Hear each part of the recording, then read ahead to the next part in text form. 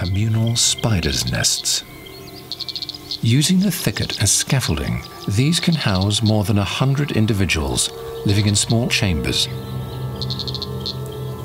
These huge webs are designed for one key purpose. They are hunting traps. A snared grasshopper struggles to free itself.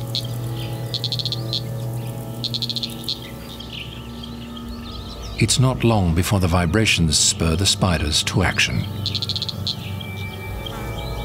The grasshopper has powerful legs and needs to be subdued urgently, or it may escape.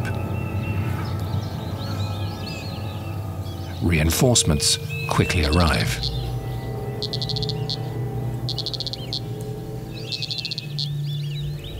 It's too late. The struggle is over.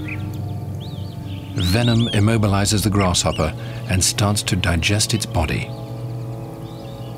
Group hunting is rare in spiders, but measuring just ½ an inch long, this species relies on cooperation to take down prey.